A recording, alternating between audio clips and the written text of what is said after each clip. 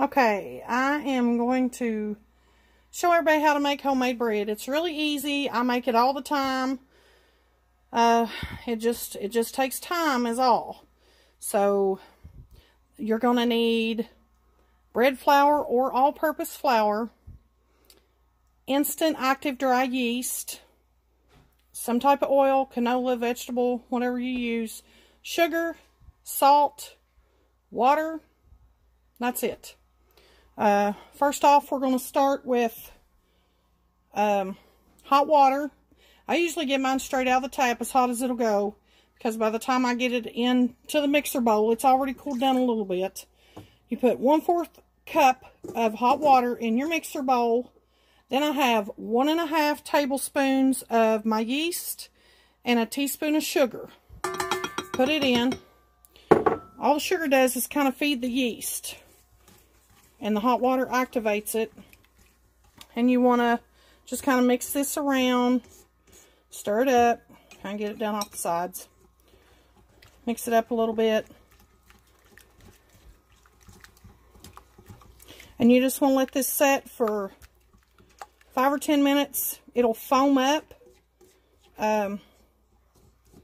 If your yeast is good, it'll foam up, and then that kind of tells you when it's ready to go.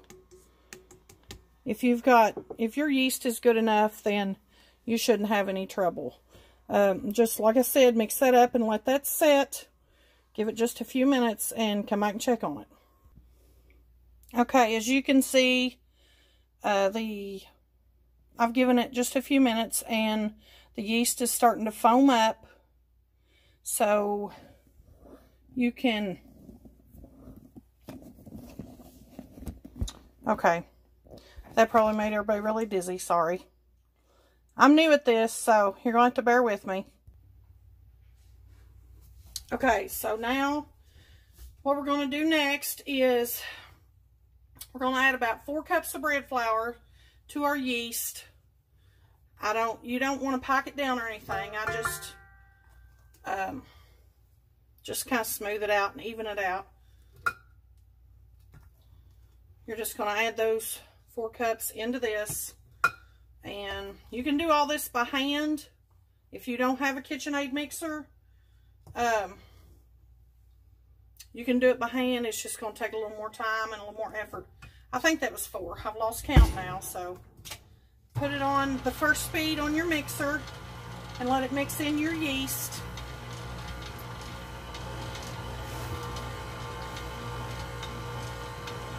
And it's still going to be pretty dry because we've got to add our water and our oil yet. But it'll kind of get that yeast mixture blended in. Let that mix for just a minute. Then we're going to add in 1½ teaspoons of salt and 1/3 cup of sugar.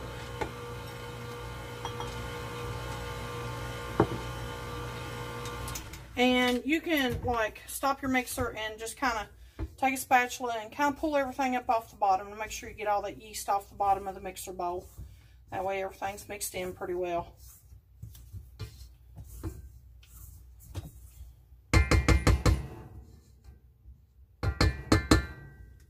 Okay.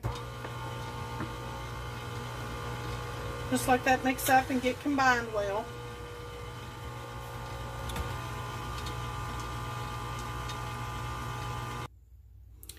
Okay, then after we get that mixed up pretty good, you're going to add 1/4 cup of whatever oil you're using and 1 3/4 cup of your warm water.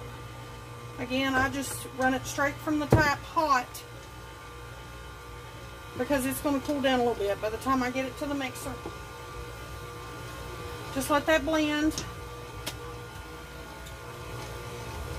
And then you're going to add your remaining flour. And it calls for anywhere between 5 to 6 cups total of flour. I don't think I have ever gone to 6 cups. You turn it up on speed 2 also after you add your liquid stuff. You just add the rest of your flour in 1/2 cup at a time.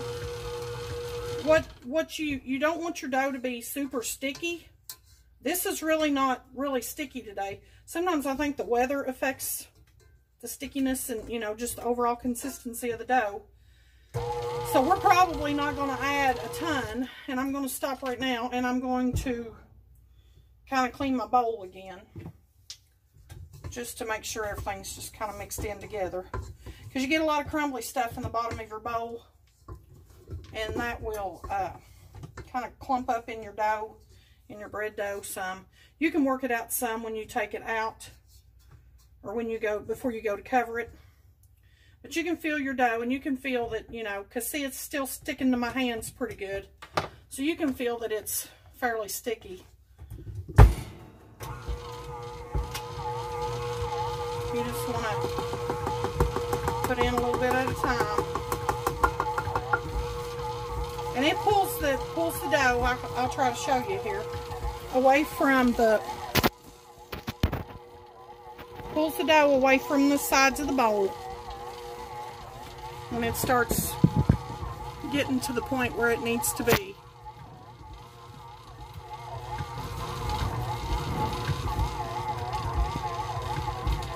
I need an assistant. Okay. Okay, you can hear it. The mixer's pulling down quite a bit. So it's not, I've only added another half cup. So I'm going to stop with that at this point. And I'm going to put a little bit more in and just try to work it around with my hands a little. That way I can kind of get a feel for what it feels like. If you do this very much, then you'll learn to tell just by the feel of the dough, you know, if you think it's ready. And honestly, I think this one is ready. Because, you know, see, it's not sticking to my fingers anymore. It's not pulling away with my fingers. So it looks pretty good. It's still pretty rough on the bottom. You can turn it over and just try to work that over into the dough. You can pull it up out and use your hands to work it into a workable ball. And then you just put it back down in your mixer bowl. Braden, can you come bring me the cooking spray, please? I have an assistant. I forgot he was in there. The olive oil? Yes, thank you. Okay, and then all you're going to do here is just spray a little like coating of cooking spray on top of your dough. And then you get about all the plastic wrap, which is always like this. Something else I do, usually when I start making my bread, I go ahead and turn my oven on 350 degrees, because I like to set my bread on top of the stove, not like directly over a vent, but like maybe in the center between the two back burners. So it gets that little extra added bit of heat to help it raise. And then just seal your plastic wrap around your bowl so it's fairly tight so no air can get in. And that's it. You're going to let this set until it doubles in size. It should come almost up to the top of your bowl. Probably, I don't know, an hour maybe it'll take. It kind of depends on the temperature in your house and, you know, of course, how warm your stove is and all that. But we will check back when it's to the next point and see how it looks. So hang in there. Okay, here we are. Our bread has been sitting on the stove for about an hour, and it's probably more than doubled in size. I'm just going to put a little bit of flour down on my parchment paper sheet here.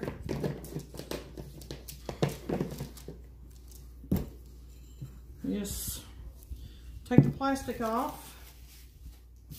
Some flour on your hands so nothing sticks. Just punch your dough down so it deflates. And you can use a scraper to get it out, or you can use your hands. Just take it out of your bowl.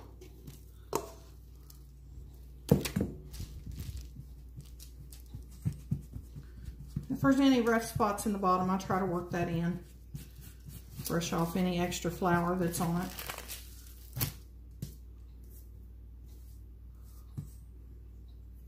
I think my paper stuck to it. Just flour it a little bit. kind of work it around a little. Okay, normally this makes 2 loaves of bread, and I usually do 2 loaf pans.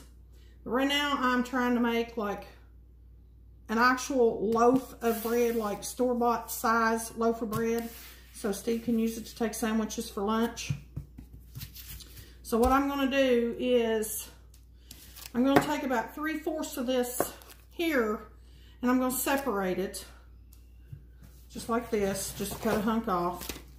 And this part, I'm going to flatten it out. You just lay your bread out.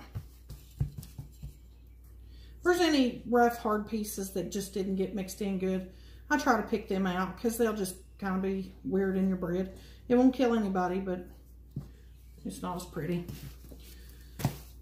Just make sure you're floured well here. And just put it like in a rectangle shape. Flatten it out.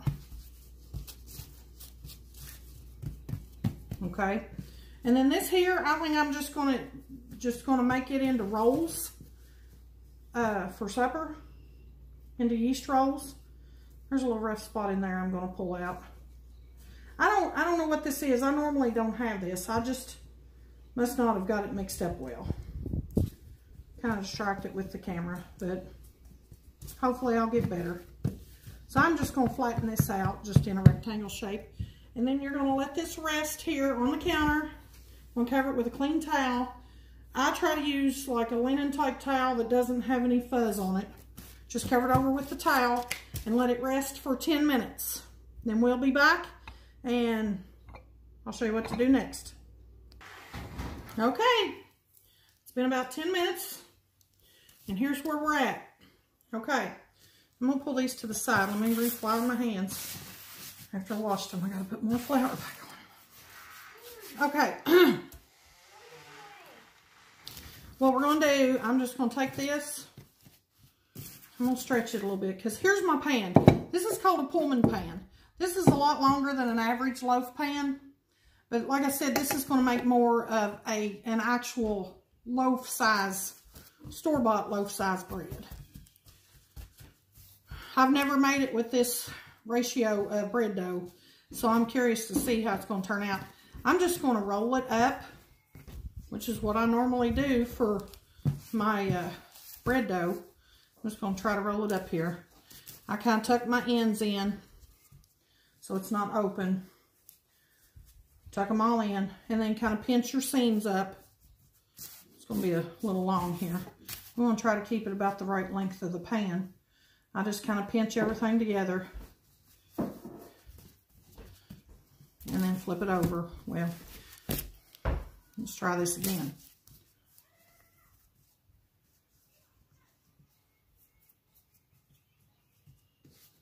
Okay, turn it over. Try to get it in as good a loaf shape as I can.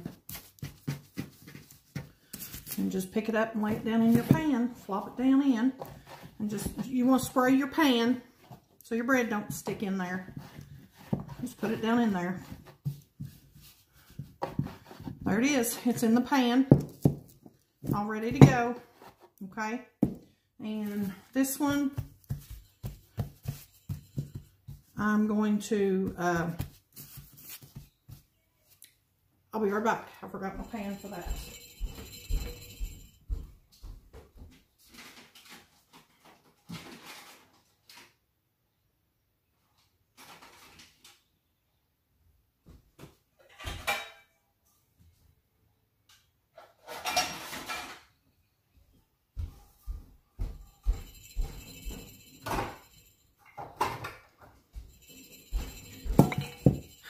I'm just going to put them in round baking dish, or like a cake pan. Spray it. I'm just going to pinch off little balls of dough. Just roll them in a circle. Kind of try to form them in a circle best you can. And I'm going to put them in there. Normally this wouldn't even take this long because you'd just be shaping it into 2 loaves. You just want to use...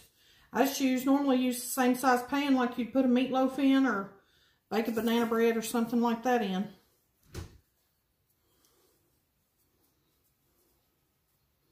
Just kind of pinches bottom end up.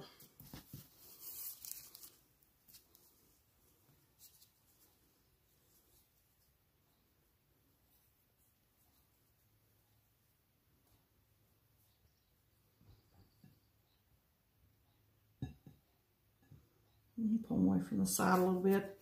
I've never actually made rolls with this dough, so I'm kind of curious to see how they turn out. Now, if I can just figure out what I'm going to cook for supper tonight, I'll be doing good.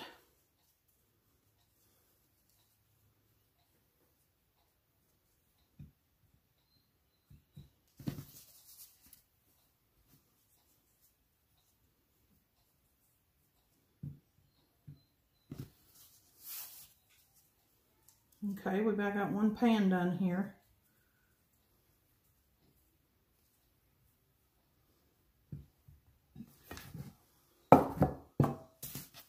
The hardest part of making this bread is waiting for it to cool so you can slice it and try it. Because it smells really good. If I make this and the boys are here, they can wipe out a half a loaf in one setting. So just be warned, if you start making this bread, you better be prepared to make it because everybody's going to really like it. This is the same recipe that I made that I sold at the Carlisle shop in the local 68 in Maysville. This is the same bread recipe that I use. It's just called Amish yeast bread. Super easy to make. Kendall's learned to make it. It's not hard at all. The most important thing is make sure your yeast has a good date and it is good and active, and that's pretty much it. I mean, nothing to it. When we get this done, we're going to put it back on the stove top. This is your last time that you're going to raise it. I might have got some of them a little small, but that's okay. We'll have slider buns. Put it back on the stove top, and we're going to let it, I think it's like a half hour. Let me see. Let me look at the, you think I'd know this by heart. Yeah, it's for 30 minutes. You let it sit and raise. You're going to cover it again with your towel. Sit on the stove top. Let it raise for 30 minutes. You just don't want to over raise your bread. You just, you know, I'm going to bake it when it gets about almost level to the top of the pan. Is when I'll go ahead and put it in the oven. You don't want to let it go too far. I will be back when it's time to put it in the oven. Okay, here we go. Let's get some light on the, here's our bread. So we're going to pop it in the oven. My funny looking little rolls. We're going to pop it in the oven and see how that goes. Okay, here we go. If I can man the camera here. Here's our loaf of bread out. And here is one pan of rolls because the other pan has been hit by the 3 kids. And they're gone. So I'm not a very good cameraman here. Okay, there we go. That's a little bit better. So it baked about 30 minutes or so. Just keep an eye on it.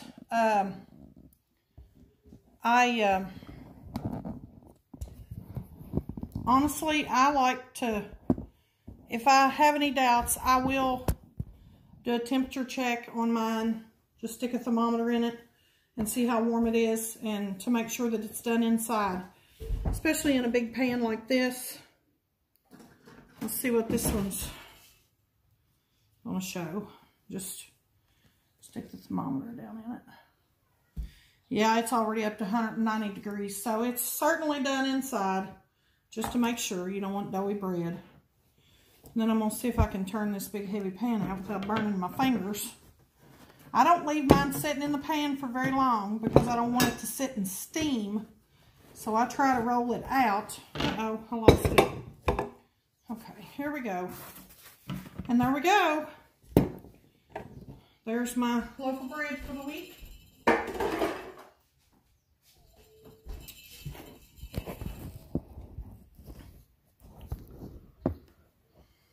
And it's pretty much the size of a loaf of store-bought bread. Might not be quite as tall, but I'm pretty happy with it. So give it a try. Let me know how it turns out. See you later.